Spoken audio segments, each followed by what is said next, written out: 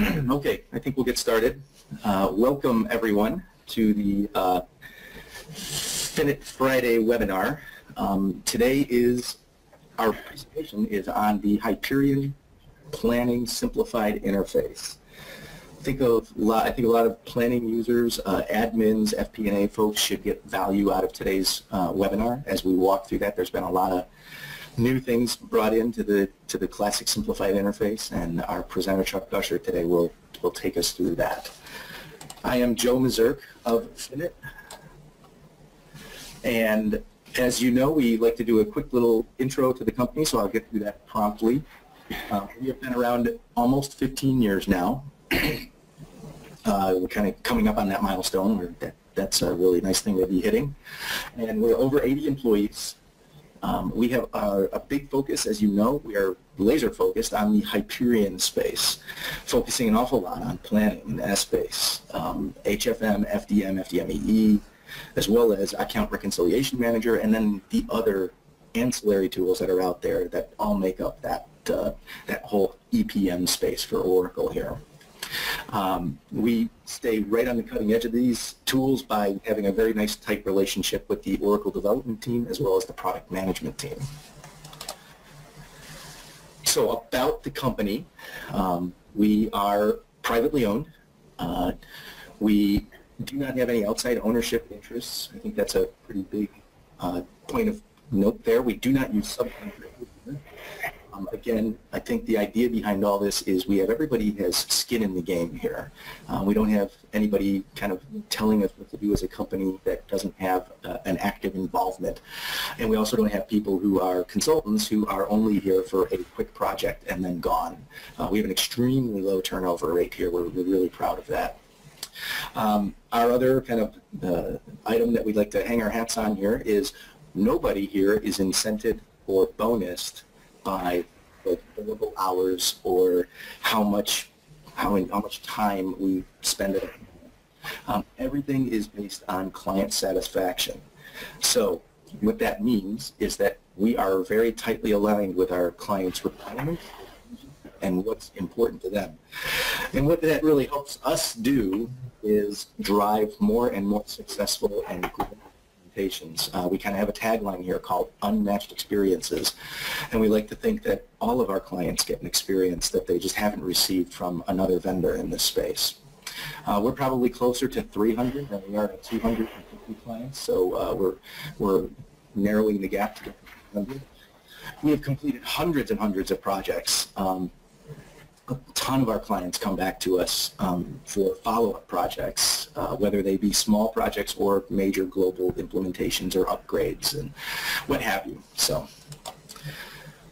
and then real quick, some of our clients, what I think a big takeaway from looking at something like this is number one, there's a lot of recognizable names there, but there's a lot of different verticals. So you'll see services company, energy companies, there's medical related companies, food companies, manufacturing companies. We've worked with all different kinds of companies throughout the history of the company. The other takeaway here is there's a pretty big geographic diversity here.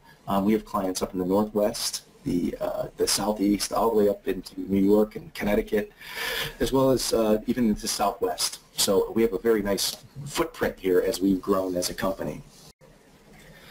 So with that, I am going to bring everybody into the house of Usher. Chuck Usher is our presenter today. Chuck's with our planning crew, and I'll let him take it from here. Chuck? All right. Thanks, Joe. Hi, everybody. This is Chuck, and I'm a lead consultant in Finit's planning S-based practice. I also do some FDME work.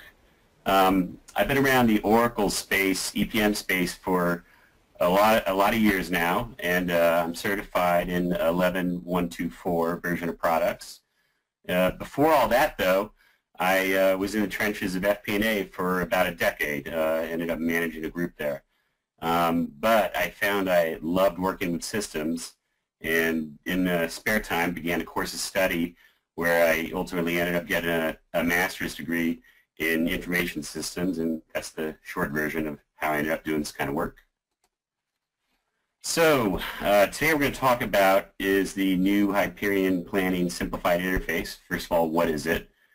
And then followed by that, we're going to compare the simplified user interface to Workspace. We're going to talk about on-premise versus PBCS, or it's Planning, Budgeting, Cloud Service. Most of you probably know that, but I just want to be clear. How it's used, the SUI, that's the acronym for Simplified User Interface, often used. How it's used for tablet and mobile access, some customization options that weren't previously available at all, and some design considerations for using those features that aren't in Workspace. Finally, after that, I'm going to have a short demo, a tour and a demo, followed by some time for Q&A. All right, simplified interface, what is it? Quite simply, it is a rewritten user interface. So it was first released with version 11.1.2.3.5 and fully released after that on 11.1.2.4. It's specifically made to be tablet friendly, and it looks like a smartphone interface on the iPhone or the iPad. It's got a completely different look and feel from Workspace because of that, and most new features are only going to be available in the simplified user interface. In particular, one of the things that makes the interface more like a smartphone is some new features called clusters and cards for grouping functions, which I'll be going over. But a real big benefit of this is that it does perform better. So Oracle development definitely put more client-side scripting in the background of the SUI, so the server doesn't have to work as hard, and they literally have said that it can handle 33% more of a workload. So here's a view of the interface, and to go there's a separate URL which we'll be demoing. The normal URL has Workspace in the path, and the URL with Hyperion Planning mentioned in the path now takes you here instead of that. There's an old classic view which used to take you directly to the planning app instead of Workspace.